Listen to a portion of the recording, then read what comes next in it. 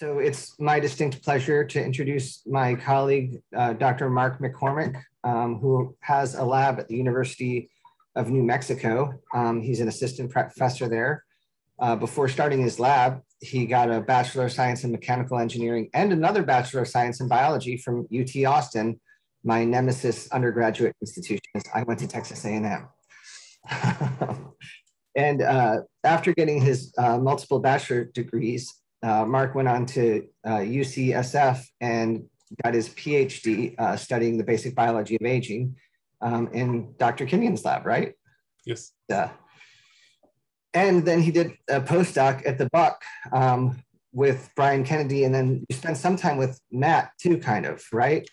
Well, we just collaborated with Matt through the whole time, but then I got to teach at the Woods Hole aging course when Matt and Daniel were the directors. So that gave me another chance to interact with them. So that's a connection to UW as well. Yeah, so Mark's lab uses multiple model systems to look for conserved biology that helps us understand aging and eventually delay the onset of age-related disease in humans is the ultimate goal. But Mark has a pretty smart approach of looking at multiple model systems to make sure he doesn't go down any organism-specific rabbit holes in so far as he's trying to search for conserved mechanisms of longevity that will end up helping us lead healthier, better qualities of life as we age. So with that, it's my distinct pleasure to turn it over to Mark, and I hope we all enjoy the next 45 minutes or so, and then we can ask him any questions we want. Mark, how do you feel about people interrupting? Do you want to go with it? Get in there. Okay, terrific. If anyone has a question? I was just going to say that, yeah. Yeah, chat it up, put it in the chat, and I can pop in and interrupt Mark if it doesn't pop up, so you can potentially. Yeah, one administrative thing is that I can't see the chat, so I'm very happy to take questions during, but you'll have to just give me a shout.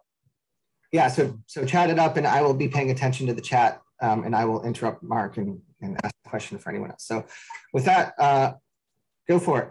Thanks a lot. Thanks very much for that introduction, Alex, and thanks for this invitation and the opportunity to talk to all of you guys a little bit about some recent work in my lab. And like Alex just said, this looks more like a jazz club audience than a rock arena audience. So we shouldn't have any trouble taking questions throughout and getting through the things. So please jump in if you have them. So you got this part, I think. So some of you may be familiar with this spiel if you work on aging, but for those of you who aren't, I'm going to walk you through this sort of thing. And over time, we face an increase in many seemingly disparate diseases, such as diabetes, cancer, heart disease, and Alzheimer's disease. This figure that I'm pointing at is actually drawn by one of your UW pathology faculty, and I borrowed it from this Faculty of 1000 Prime Reports. And what it's showing you here, in each of the four little cartoons, there's the risk of death on the y-axis and your age on the x-axis. And you can see that for these four extremely important medical conditions, your chance of dying goes up monotonically as you age. Now, the shape is a little different for each of them, but the news is not good the older you get, right?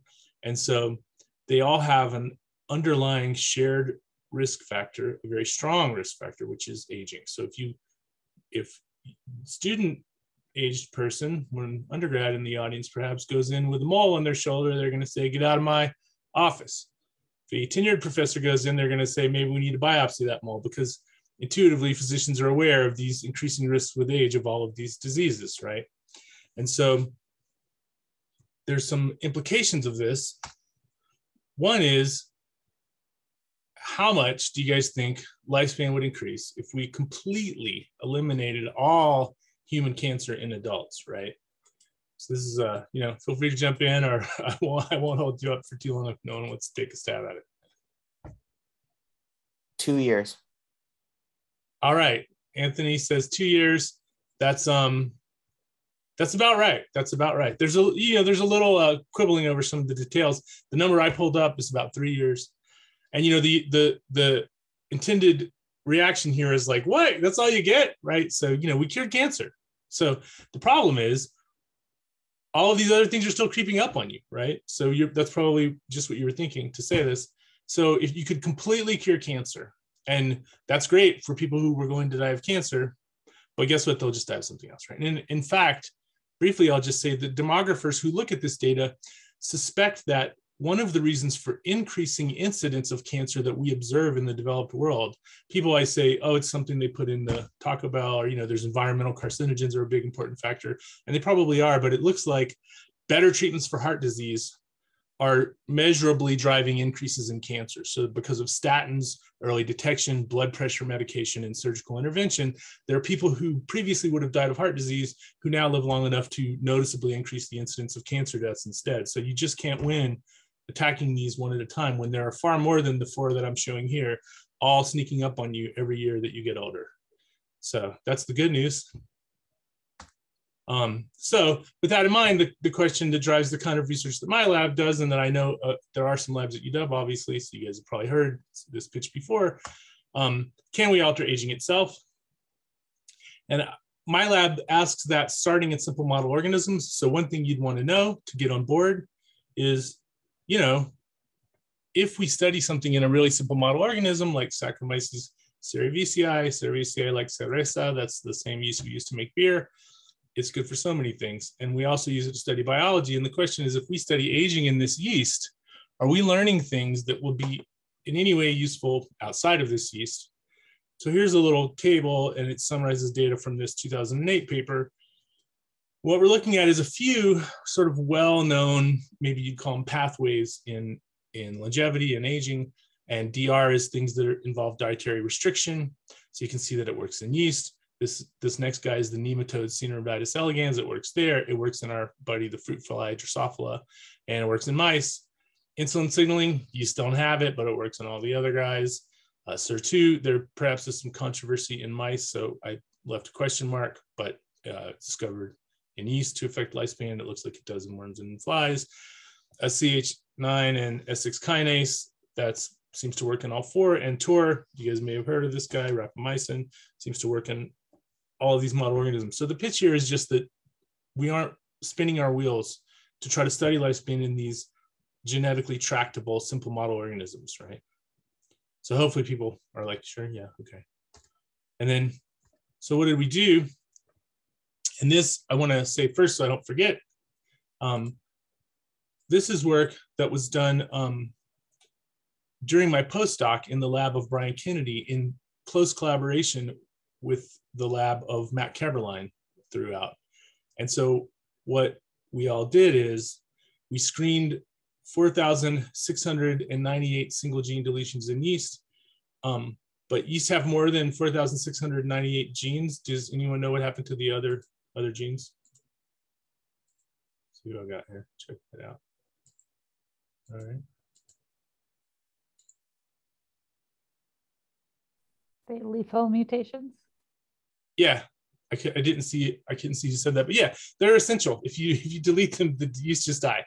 So for the vast majority of the ones that we think can survive without a particular gene deleted, we did look at them in this screen.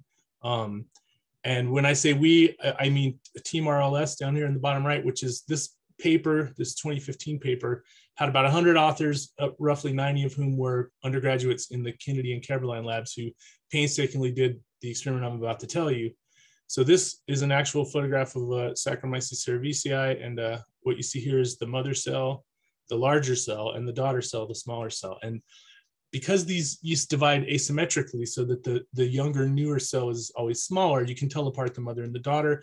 They also leave behind a little bud scar, a little belly button every time they divide. So the one with more bud scars is the mother. And they just increase in number throughout the life of the mother.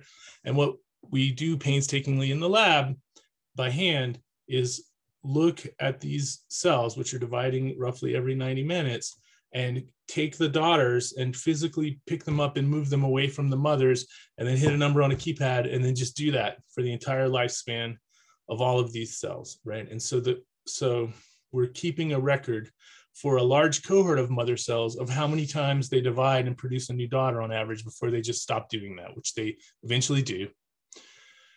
And the kind of result that you get is this paper, this graph over here on the right. And what I'm showing you in the y-axis is the fraction viable, meaning the number or percentage of the mother cells that we started out looking at that are still continuing to divide. And on the x-axis, we're looking at the age of these mother cells here in generations. So we're not looking at time. Some of these yeast strains divide a little faster and some divide a little slower. Here, in the way that I'm showing you this data, we're just ignoring that. Essentially, if a mutant or a deletion here divides more times, we call it longer lived. And what I'm showing you here is representative data, AKA the best deletion we got in the screen, I think, UBR2, which I'm not going to talk about anymore today. And roughly out of these 4,698, we got about 238 hits. There's a lot of details in there that I'm going to just leave for now. So what do we get, right? Let's get into this.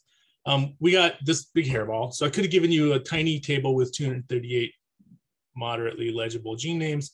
This should have about 238 of these large dots. And in this hairball, what I did to sort of give you something to look at while we talk about what we got in the screen is I put a dot for every protein encoded by one of the deletions that we found to be long-lived. And the little pink lines represent published, claimed direct protein-protein interactions between these proteins. And those little lines are like rubber bands. So the more interactions they are, the closer together these little dots start to glom up. And then we automatically color in overrepresented categories. So the colored categories, TCA, cycle, ribosome, saga, and mannose-transferase. And I just drew the ellipses. That's just, you can sort of tell that they don't perfectly capture the similarly colored dots. It's just to draw your eye to the labels. And then the proteasome is something interesting that we found, but most of the genes in the proteasome are essential, so it's not possible to get enough for that to show up overrepresented. Mitochondrial translation, it turns out because of the way that these are categorized in gene ontology, if there was a category for that, it would have been overrepresented. So I just sort of artificially circled it. Okay, that's the picture. We're going to come back to it a little. And then briefly, again, just to convince you that we're on the right track so far here, is this just a yeast thing, right? So I gave you this list of yeast genes, and already you might think, So what we did there, just again in this paper that's been out a couple of years now, we took everything we could scrape from PubMed, et cetera, where a genetic change in Caenorhabditis elegans increased lifespan by lowering the activity of the gene. So a hypomorph, a null mutant, a knockout, an RNAi knockdown. And if those were the orthologs, right, of any of our yeast genes that we got in the screen, then we say that's a match, and we did a little stats, and you can see that the p-value is quite small. And occasionally when I first would mention this, people would say, yeah, but look at all those guys in the ribosome, that's really driving it. And to some extent it is, but what I can tell you is that if we just leave those out, still a significant overlap. And what I'm hoping that I can say then is that for the genes that aren't in this short list, maybe there's a good chance that some of the things we're looking at are conserved biology, right? Okay, so zooming in a little, in these hits, we got multiple long-lived ribosomal protein deletions. So deletions of genes that encode components of the ribosome, right? So here I'm showing you those lifespans, and the title sort of already jumps into the next thing. GCN4 is necessary for their increased lifespan. So this is already published from the Kennedy lab, from my postdoctoral lab. So here, again, these lifespans show the fraction viable on the y-axis and the age and generations on the x-axis. And I'll just take the one on the left. These are just two different ribosomal protein deletions with similar phenotypes. And you can see the black is the wild type, right?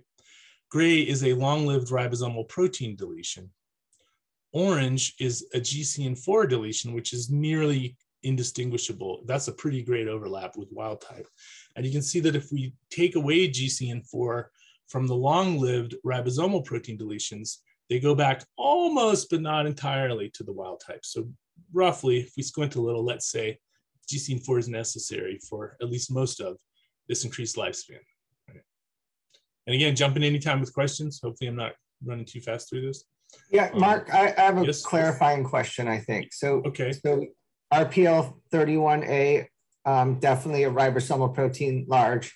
Is GCN4 a ribosomal protein or something else downstream? That's just you know, sort of getting into, since you're introducing RPL20 and. Yeah, it's a great question. And I love it when a question is my next slide. So that means that, you know, I've left you with the right thing unanswered, hopefully. So GC4 is a transcription factor. And I'll say briefly what it is, and I'll get into that a lot more further on. And then I'll sort of say what made us think to check that, right, for its interaction here. But it isn't a part of the ribosomal, the ribosome in the large subunit like these two guys are. Yes, why you checked that would be the other interesting question, because, you know, it just popped in there. So this is great. Yeah, so I sort of jumped ahead just to make you be like, well, where did this guy come from? And now no, it worked. If anyone's paying attention, we're all wondering the same thing. Great. Yeah, so it doesn't mean that's the best way to structure the talk, but yeah, you should have that question right now. So here we go. So what is GC4? So it is a transcription factor. I will say very briefly, to put a pin in it for now, it's a nutrient responsive transcription factor. And some of you, I know there are some labs at UW that know more about this than I do probably. So some of you may know a lot about GC4, but I will circle back and really flesh it out a bit more later in the talk. And the GC4 and its pathway are functionally conserved from yeast through humans. It's a very conserved pathway. And then here is a little more about GC4 and what it is that will lead us into why would Brian's lab, early on when we started to see these ribosomal protein deletions extending lifespan, think to look at GC4. So here, GC4 is regulated translationally. Oh, and I forgot to give you the tip off earlier. Oops, sorry. There's a tiny little yeast cartoon in the lower right now. So throughout this talk, I'm going to talk about more than one model system. And I try to have a little cartoon when I'm talking about one of them in particular. So this little guy down here means this is yeast stuff we're talking about. So this cartoon is showing us part of the GC4 mRNA, right? And so the big green box is supposed to be the open reading frame, the protein coding part. And then over to the left here is the untranslated region upstream, right? So that'd be the 5' UTR. And what's really neat is that in the 5' UTR of GC4, once the mRNA is transcribed, there are these little guys called UARFs, which are basically tiny, very short open reading frames that have a little start codon and they have a little stop codon, right? And this regulation of this pathway and this part of this pathway by ORFs in the upstream region of the mRNA is conserved through humans. Now, there is a rich literature around subtle differences between URF1, URF2, URF3, and URF4. And I'm going to essentially steamroller over all of that for purposes of this talk today and just say, we can broadly think of them as sort of, if they were removed all entirely, we would expect to see more GC4 most likely. And so one way to imagine that they act is sort of like a little Wile E. Coyote fake detour, right? So if a ribosome hits one of these UARFs and it successfully initiates translation, then when it hits the stop codon, it falls off, right? It's needed elsewhere. And it's much less likely to then translate GC4, right? And so this transcription factor, which itself responds to problems with translation, is upregulated by problems with translation that could cause the ribosome to slip past these UARFs. Again, glossing over some nuance for sure. And that's what led us to think that if the 60S was depleted, then the stoichiometry of the 40 and the 60 could go off, right? And that maybe this is a way that the ribosome could slip past these UARFs and you get more GC4. And it turns out there are other ways to get more GC4, and I telegraph it here at the end, ribosomal depletion or GC2 activation, which, yes, I'm coming back to. And so the idea is that if you have some deletions of the 60S subunit, perhaps, or activation of GC2, which I'm going to explain, then you might make GC4. Questions so far? So we asked what happens to GC4. I led with the punchline, which is if you get rid of GC4, these long-lived ribosomal protein deletions are no longer long-lived.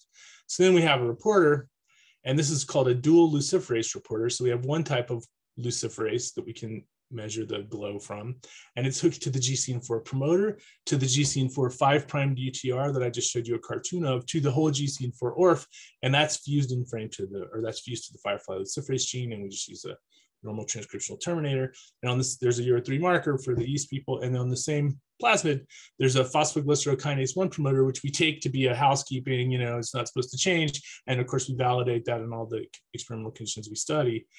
and it's fused to a different luciferase gene, and that's as an internal control to try to get a tighter measurement of what's going on here, right? And then when we do this, here's the data I showed you before about the lifespans, just to remind you for context. And here underneath, I'm showing you what GCN4 luciferase normalized to the PJK1 looks like. And in the wild type, if we set that to 1, you can see that in the RPL31A deletion that's long-lived and in the RPL20B deletion that's long-lived, guess what? GCN4 is up. And this is published, and I think it's the last published data I'm going to show you. And this is in yeast. Does that circle back a little bit to what you were asking, Alex? Yes, I think so. And it's nice to know. So what you're saying is it's upregulated in long-lived ribosome deletion strains. Yeah, and that reminds me to add in data that I didn't try to shoehorn in here, but in this paper, there are some ribosomal deletion strains that do not increase lifespan. And we understand why some do and some don't, and I'm not going to get off into it, but I'll just say those do not upregulate GCN4 of the ones we checked, right? Of the ones that we checked. Have you checked non-ribosome pathways to see if GCN4 is involved in some of those as well? Not only us, but yeah. So that's what I'm going to mainly focus in on, although I'm going to be talking about things that still work through this UARF thing, we think, through GCN2. And but yeah, it's not entirely clear how many things might go through this, but so more than I'm going to talk about, including things that have been published, and less than we probably know so far, if that speaks to it a little bit.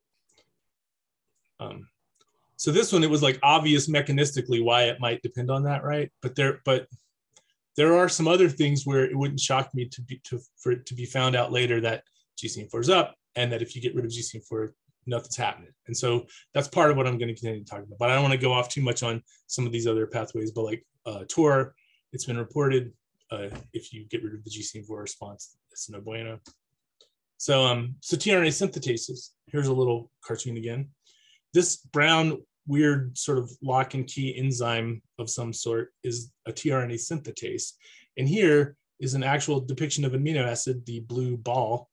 And then the weird purple ribbony thing is supposed to be a tRNA. And what tRNA synthetases do is attach tRNAs to amino acids. And you typically have a different tRNA synthetase enzyme for every tRNA, and it will attach it to its correct amino acid. And it turns out that tRNA synthetases, their structure and their mechanism are ancient and highly conserved. So soil microorganisms that are constantly trying to chemically murder one another love them as targets. And there are a lot of ways to chemically target this enzyme, typically competitively inhibiting it, although there's other things as well. And so the data that I already showed you that's published led us to wonder, and the fact that I'm talking about it probably telegraphs the answer, could we inhibit tRNA amino acyl charging chemically? And the reason that we care about that is summarized here at the bottom of the slide. It turns out that there is a protein called GCN2. It's shaped kind of like a tRNA synthetase, and it can sense tRNAs, but only when they aren't charged with their amino acids. So it's a sensor for uncharged amino acids. So in a cell that isn't being tinkered with by scientists, that probably means you're nitrogen starved, amino acid starved. But in any case, when it senses an accumulation of uncharged tRNAs, GCN2 is a kinase.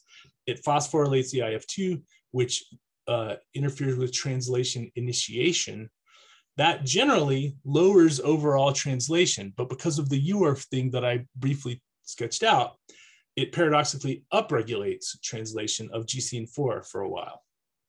Now, if you just shut down all translation because no tRNAs are getting charged, there's no getting around that. So the idea then was, could we inhibit tRNA synthetases and upregulate GCN4, and then fingers crossed, right, what's going to happen? So the first thing you do is we look at biologically active concentrations of these guys. So here's some tRNA synthetase inhibitors, and then the top I'm showing you in liquid, the doubling time in minutes of yeast. And as we add more and more of one of these inhibitors, you can see eventually really increase the doubling time. So we're just slowing the yeast growth. And we're just looking for the doses where they're not indistinguishable from untreated, but they're not dead, because with some of these, you can definitely just stop all translation and kill them. And I'll touch back on that. And then here's just a different version in solid media, where you can see the relative growth as measured by like the total cells we find after a certain amount of time decreases as we add more and more of this drug. And for the aficionado, there's probably at least one in the audience that knows why we did it this way. We put them at 4 degrees and at 30 degrees for a couple of weeks to simulate conditions of our lifespan experiments to show that the activity of these compounds in yeast plates would survive biologically through a whole yeast lifespan experiment. So then we did a yeast lifespan experiment. Oh, then we did this, sorry. So we took a tRNA synthetase inhibiting compound and we looked at our dual luciferase reporter and asked what happens to our buddy GCN4. So now here on the y-axis is the level of GCN4, like I showed you with the ribosomal protein deletions. And here is a arbitrarily spaced, not evenly spaced set of concentrations here. And what you can see is that in wild type yeast, GCN4 goes up quite a lot. And eventually it goes back down because the blocking of overall translation by the inability to charge tRNAs overwhelms the UORF-related upregulation of GCN4 at some point. So this dose response curve is typical in the examples that we've looked at. And as this pathway at the bottom would suggest, and we had hypothesized, it depends completely on GCN2. If we take yeast that are deleted for GCN2, nothing happens when you add these compounds. So then we took some of these concentrations we had narrowed in on, and I'm showing you yeast replicative lifespan again here, and on the left is wild type, where if we add a tRNA synthetase inhibitor, we can increase the yeast replicative lifespan. And on the right, if we've deleted GCN4, not happening. So the next thing we wanted to do, so questions so far? More questions? GCN2 is, did you say it and I just misheard it? It's a transcription factor as well, or? Nope. Let me go back. It's a so uncharged tRNAs. GCN2 is a sensor. It senses uncharged tRNAs, and the result of that is that if it senses too many, there's some sort of equilibrium or something. It phosphorylates EIF2, right? And there's this general integrated stress response. It turns out there's a set of kinases, more in humans and in mice than in yeast. And in yeast, it's really just this actually. And they can phosphorylate EIF2 to lower overall translation. So I'll circle back to say that in mammalian cells, there's another kinase, PERK, and it senses ER unfolded stuff. And it will also phosphorylate EIF2 to be like, hey man, put the brakes on translation, right? Okay, so when it's phosphorylating EIF2, it's inhibiting it. It's inhibiting it's causing EIF2 to initiate translation worse overall, which through this bizarre mechanism up here actually upregulates GCN4 because it's opposite day because of these UORFs, right? Got it now. Yeah. Okay, awesome. I'm glad. Just, it was a little bit, like you said, a little Rube Goldberg-esque. Yeah. You should try putting that into a specific game size length. Let me know if you got any ideas. Okay, so now this is the picture so far, and we're like, hey man, we've got this answer in yeast. Why don't we look in our old buddy, the nematode Caenorhabditis elegans, actual photo attached? And then we did that.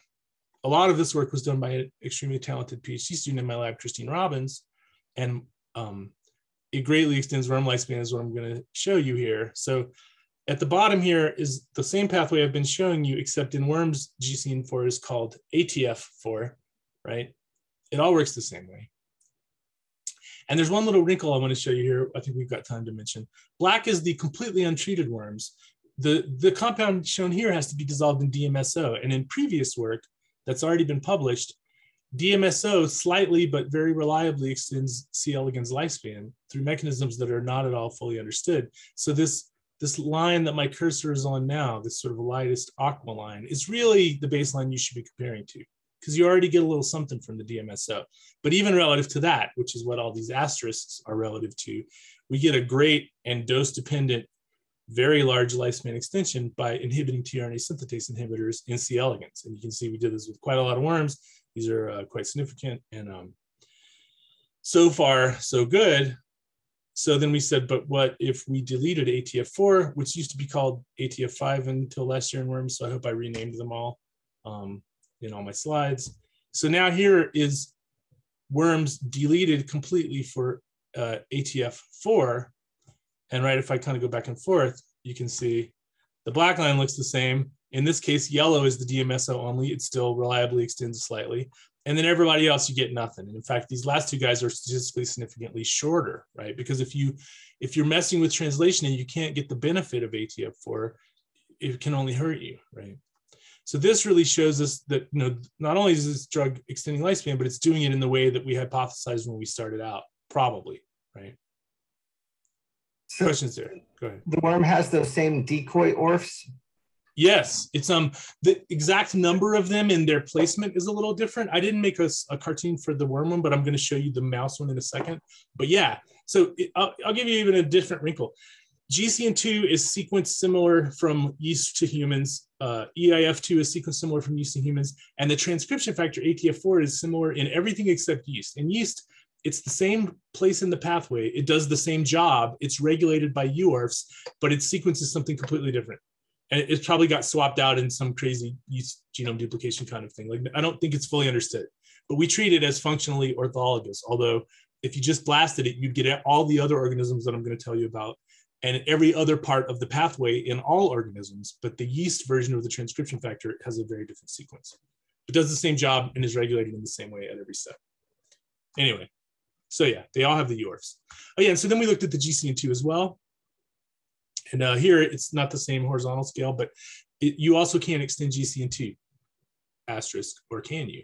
Because if we get rid of GCN4, ATF4 in worms, nothing's happening at any concentration. If we get rid of GCN2, which by our simplest model should be required, at very high doses, we can get a little effect, a real and repeatable effect. So there's something ATF4 dependent, but GCN2 dependent potentially. It isn't most of the effect, but it's something. And we don't know. I don't have a favorite model for what's going on there. I just throw it out there in case anybody else does. And then so one other thing for the people who think about aging and some of the aging pathways, this is sort of anticipating a question that maybe no one was going to ask, but we can look at this model called E2 in worms, and it encodes a little receptor, basically an ion channel subunit. And if you have an E2 mutation, your little worm pharynx doesn't pump as much. So this is a cartoon of a worm with some false color overlaid, and then there's a little cartoon zoom in of its pharynx. And this little bulb here pumps anytime it smells food, and there are things that control its rate of pumping. But if you have an E2 mutation, your rate of pumping is severely limited, and the total amount of food you can consume is limited, and you live longer because you are calorically restricted. And what we showed is that these tRNA synthetase inhibitors can proportionally extend E2 about the same as they extend normal worms, which we take to suggest that this is in no way related to caloric restriction. And we have a few other lines of evidence that support that, but I just thought I would throw this one out there. So again, this is just the lifespan. Vertical axis is how many worms are alive. The horizontal axis is days, and you can see puzzlingly, DMSO doesn't seem to extend in this little 100-worm experiment. So I don't know if that was known before. And it's not what we're here to study, but in any case, the drug still does, right? So that's the two blue lines. And so far, to summarize what I've said, tRNA synthetase inhibition can extend lifespan, and that's dependent on GCN4 or in worms ATF4. So if I come back to one of these cartoon pathways, right? When you're nitrogen starved, you have uncharged tRNAs. They are sensed by GCN2. That phosphorylates EIF2. The phosphorylation of EIF2, as I mentioned, reduces translation, right? Because it reduces translation initiation, except paradoxically, up to a point, it increases GCN4 translation, which can, we think, be increased directly by these ribosomal subunit deletions. And I mentioned briefly that especially in higher organisms, so in mice and in humans, there are other stresses that can phosphorylate EIF2 and give you the same result. And so there's literature suggesting, there's a lot of literature variously suggesting that it's the reduced translation part here, output, that's really leading to the increased lifespan, and that it's not something downstream of this conserved transcription factor. So we wanted to look into that. And just so I should mention, translation is reduced by inhibiting tRNA synthetases a couple of ways. One is because EIF2 gets phosphorylated, as we discussed a couple of times. The other is you're just shutting down translation, because if you don't have any charged tRNAs, regardless of all that other signaling, at some point you can't make any proteins, right? Whatever tRNA that is that you're inhibiting, you're not going to be able to incorporate it into anything. So that's more direct, but also just inhibiting overall translation. So questions here about where we're going with this or anything else? Right on. So, all right, let me see here. No one else have any questions. All right, so now, Mark, yes? later I'll ask. Yeah, okay. It might be not maybe now or maybe later. Just can you put this in the context of where this fits with like the ribosomal quality control complex and the NAC and the RAC? Like this would be before all of that, right? Yeah, well, I'll talk about it a little, but probably we haven't differentiated everything that we could differentiate. So and I guess talk about that. Yeah, I don't know. Maybe we should, but that's just, and maybe that was too much jargon right away, but there's a few other complexes associated with nascent peptide chains and for sure. And yeah, so something I'll say is that we don't understand if there might be any specificity to which tRNA and if it matters, but we're going to find that out very soon. So yeah, that's part of what you would get into with these complexes. So can we separate reduced translation from GC4 activation and the effect on lifespan? So here what we did is we did click chemistry protein synthesis, and I mention it because if you haven't done this, it's awesome and it works really. I say it's really easy. To my grad student Christine, it was very easy.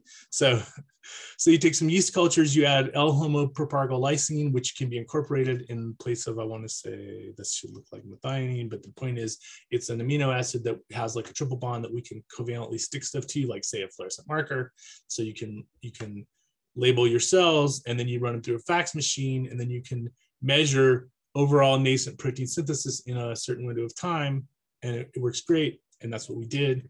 And so what I'm showing you here is our tRNA synthetase inhibitors and their effect on overall protein synthesis overall, just bulk in wild type yeast. And you can see it really shuts down protein synthesis, right? And then here it is again in GC4, exactly the same. And so in case someone's thinking this, these are both normalized to their own untreated controls, but the two untreated controls, GC4 and wild type, are indistinguishable from one another. GC4 deletion itself does not really affect bulk translation from what we saw. I just put them in two different panels. So what that means is these drugs, whether you have GC4 or not, completely shut down protein synthesis a lot. But in one case, you get a great increase in lifespan. In the other case, you don't. So guess what? It's not the protein synthesis decrease. It's something downstream of GC4, at least in this narrow context, right? So then we said, let me look a little more broadly. Can we lower translation and ask if that's sufficient to change lifespan? So here's cyclohexamide. It's after initiation. It's involved in the translocation step, right? And when you treat cells with cyclohexamide, as you can imagine, translation is inhibited. So here it is again. There's not as many asterisks in this graph because our zero control was really noisy for some reason across these three samples. We should probably add some more samples. But I think we can all agree that cyclohexamide lowers overall protein synthesis at several concentrations, and especially we can say that at 50 and 100. But guess what it does to lifespan? Nothing. So here's the yeast lifespan. On the y-axis is the percent yeast viable, and on the x-axis is the age and generations. And at no point, when including ones that I just showed you, protein synthesis is greatly reduced, is there any increase in lifespan? And if any of these vary significantly from the control, it's because they have shorter lifespan. So and then yet another one, if we move back to worms briefly, just to really wrinkle it up, these drugs can cause developmental delay in worms, right? And so what I'm showing you is the delay versus concentration of the drug, because worms are exquisitely sensitive to nutritional cues during development. But the developmental delay is identical between the wild type worms and the ATF-4 deleted worms. In other words, that developmental delay is an effect of overall lowered translation, which is independent of ATF-4, whereas the lifespan, which is dose dependent for these drugs, depends completely and totally on ATF-4. So we think that these effects are broadly separable. So our model, so first the worm model is that we take to suggest the effects of lowered overall translation and of downstream ATF-4 stuff can be separated, as I just said. And we think our current working model is that in all of the things we're studying, it's transcriptional targets downstream of this conserved transcription factor and not overall lowered translation that's clutch for the increased lifespan that we're seeing. So you can guess where we're headed. So then, of course, instead, we veered over into mammalian cells real quick. We can't measure lifespan in mammalian cells, but we can look at what's going on with ATF4, which happily is still called ATF4. So here, to go back to something Alex asked earlier, is a cartoon of the mouse mRNA. So you can see there's this little UARF, and then the other UARF does a different thing where it crosses the start codon of ATF4. So if you pick up the start for UARF2, you're never going to start at ATF4 because you're just going to slip on by like out of frame or whatever, right? But in general, right, the point is if you lower initiation at the UARFs, again, glossing over some nuance, you would expect to see more ATF4. And so here is a part of a plasmid we have now. It's ATF4 GFP. So there's the cytomegalovirus promoter. There's the whole ATF4 5' untranslated region with the UARFs fused in exactly the same way, but instead of to ATF4 to EGFP. And again, there's the pathway again, and it shows you the names for the mammalian one. This is done by a PhD student in the lab, Blaise Mariner. And when Blaise looked in mammalian cells, what he could just show is that these tRNA synthetase inhibitors rocket up the levels of ATF4 in a dose-dependent manner. And we're still dialing some of this in, so you can see the error bars, I'd like them to get smaller. And then here we have a new positive control. So in this cartoon pathway at the bottom, GCN2 can activate EAF2. There's another one, PERT. It senses misfolded proteins, and it can activate EAF2 in a way that does not depend on GCN2 at all. And we can cause that with a drug called daxogargan. So that's TG is a positive control in this graph that doesn't depend on GCN2. So you can see in the other ones, as we add more and more of a tRNA synthetase inhibitor, ATF4 goes up, but only if GCN2 is present. Whereas if we activate EIF2 through PERK, a different kinase, it goes up, and that doesn't depend on GCN2.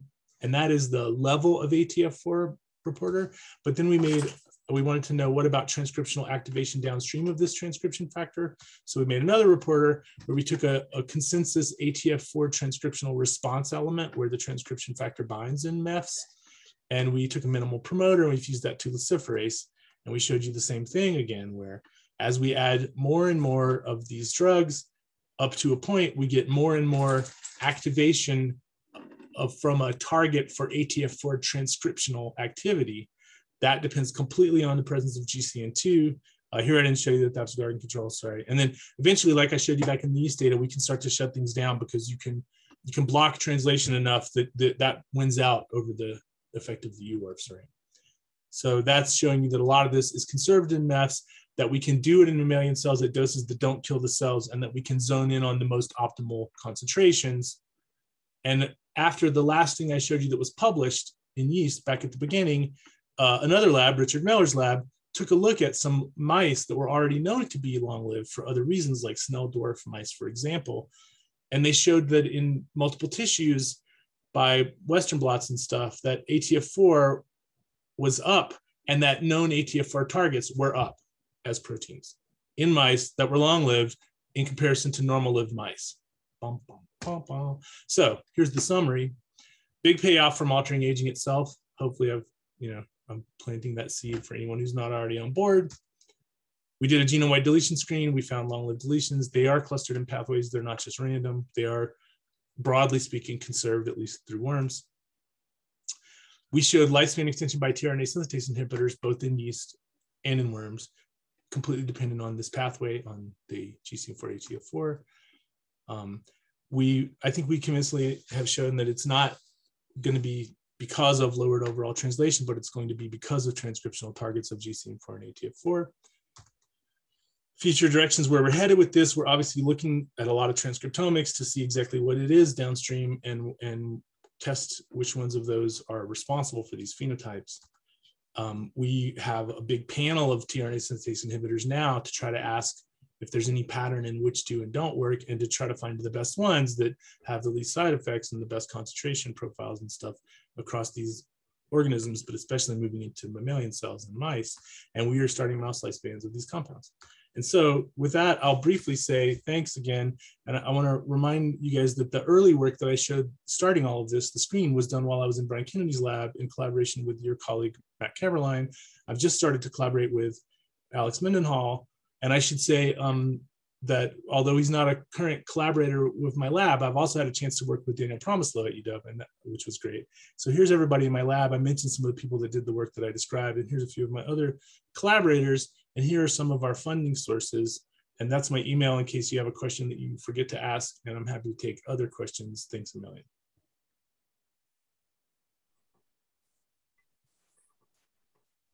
Wow, Mark, that's a lot of work. That's awesome. Thanks, man. Impressive. I can't. And now you're doing it in mice too. I'm sure. We're doing it in mice. Yeah, that's always an interesting, nervous role. I have my first rejected IACUC in my inbox, but they weren't mean. They just said we need to take a look at these notes, and I was like, I will do that after my seminar. So hopefully it's not too bad. So yeah. I have no advice for you on mice, having done no mice work ever, but you know, I'm sure Tony or someone else in Matt's lab that does mouse work could, you know, be happy to chat about that. Yeah, my plan is that it was going to be to talk to those experts about mouse lifespans, but essentially what I've proposed to do is basically looking at what they've published, and now I want to get the the stuff that didn't fit in the methods and make sure we're doing this right. But, yeah. Awesome. So does anyone in our audience have any questions for Mark? I'm sure Mark would be happy to answer anything. Yeah, Mark, Tony, do you plan to look at some of those ATF-4 targets that it transcribes to see if one of those kind of 100 targets might be primarily involved in your lifespan extension?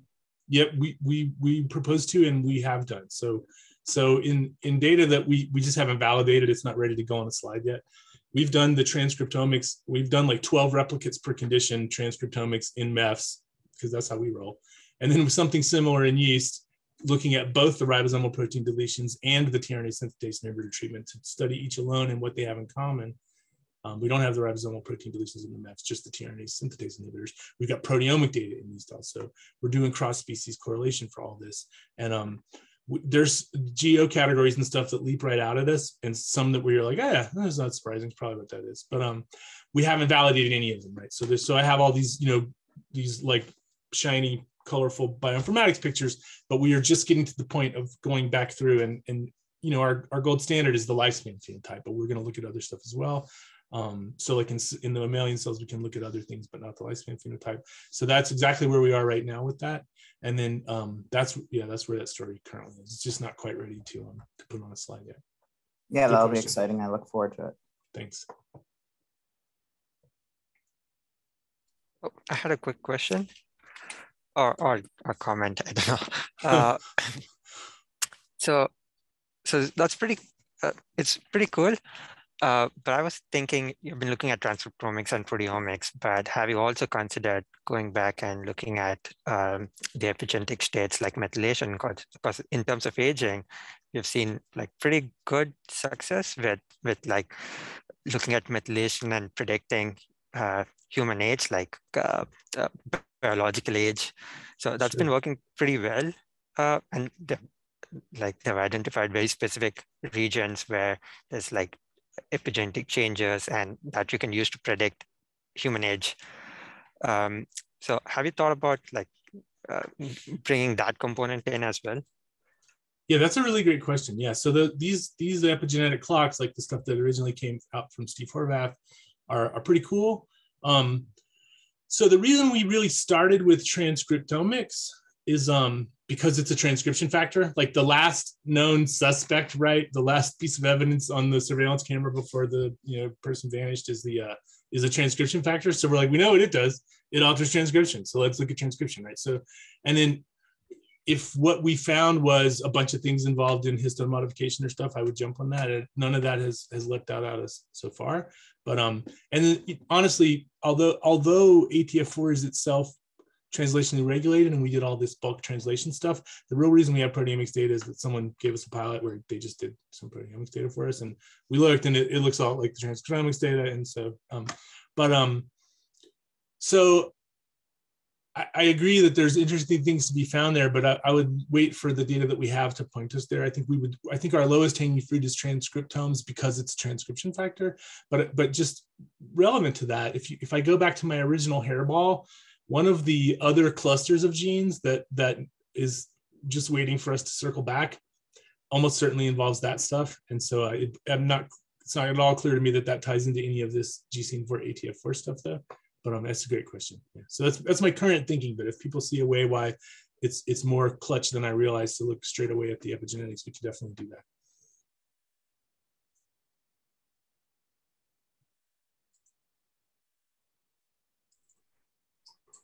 Thank you for your question. Are there any other attendees who would like to ask Mark anything? We've got plenty of time if anyone has anything else to ask. Okay, I'll ask a question. So about your preliminary data that you haven't, it's not ready for prime time yet. Yeah. I'm a bit of a, pragmatic. Say again, sorry. I mean, just a little. So, are you familiar with the Hayflick limit and Leonard Hayflick and sure, telomeres? Phylogeny views on aging. One of them that was sort of a simple, how do I say, like a postulate is that molecular aging that aging starts when molecular damage exceeds molecular repair. Yeah, like some sort of error catastrophe or something. Yeah, something like that. But I mean, right, it's amazing how you can break your arm as a kid and it heals darn near perfectly. But if you do it as a 40 or 50-year-old, you're going to feel it the rest of your life. Like that sort of a thing. Like just the repair capacities of youthful systems and how that declines with age and blah, blah, blah. But the point I'm getting at here is that many mutants end up having some decrease in molecular turnover or increase in molecular repair. And there haven't been many long-lived animals that have been long-lived and more robust, that like a longer lived, like more athletic animal. I think, well, I don't know if I agree. Like, right, I mean, so mutant wise. Yeah. Am I cutting off your question, or was that? No, I was just going to ask. I was saying that the fact that you can do something without, and there's drugs I think that have had pretty good effects. I'm just saying that a lot of the mutants in worms, they're not that healthy, even though they're living a long time. They're not having a great life. They're not like running and jumping super high. They're not. But like DAF2, I will have what that guy's having. They seem pretty jazzed, right? Like ISP1, no thank you. DAF2, I'm in. Right. Yeah, but they don't. When we look at them for a long time over time on the cameras, they don't seem like they're moving that much. Like, I mean, hit them. So I'm normally only looking at them when I like rattle their cage, and then they're pretty jazzed.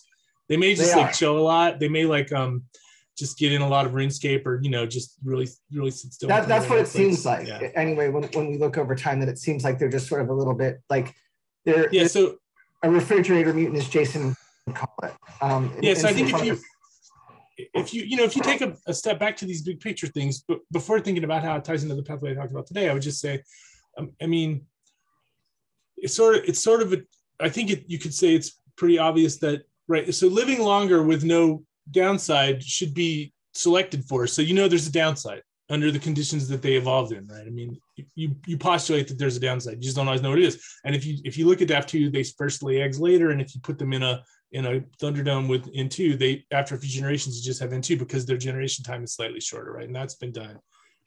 And so it's always something like that. But what if it was that, there's a drug, but you kind of always have to wear a light jacket because you're a little bit colder. I'm cool with that if I could live a lot longer. It could be something where evolutionarily there's almost certainly a cost, but it may be a cost that we're pretty cool with. And that's right. We can control the climate, all that sort of. Yeah. But I would also say, right, if you look at a lot of these long-lived mutants, another sort of really broad trend would be they're stress resistant, right? So you dump them in paraclot, you dump them in peroxide.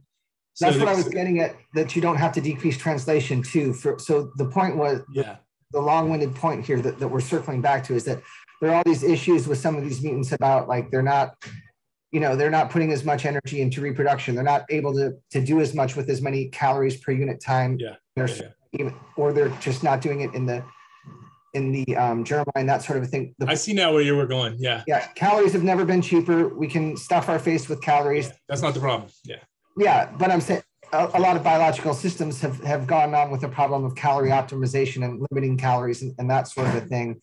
And there are these great programs that exist to keep the system alive while they're starving because it's sort of a common thing. Right. That's right. And I think is that I think a way to extend lifespan without inhibiting translation, which so many different longevity treatments seem to decrease translation. Yeah, but I think they don't have to, because I think at least a good chunk of those, at least the ones we're looking at, if you could just get rid of that. So in other words, I'll say this: we have doses where we don't see any side effects in the cells, we don't see any cell death, we don't see any real change in the doubling time in yeast barely. We do see developmental delays in worms. They are so sensitive, right? You can't do anything to translation without that having a dramatic effect. And you could also, we can also treat them as adults only, and it works.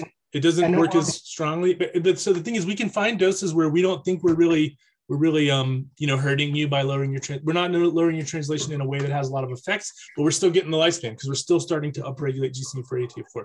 Now that's hard to dial in, and that's a rough guess, but yeah, but I think more hopefully, if we know what's downstream, then we can uncouple it from the overall lowered translation. Because right now we do have something I didn't get dragged into as much, and I was ready to answer about is it's a tight dose, right?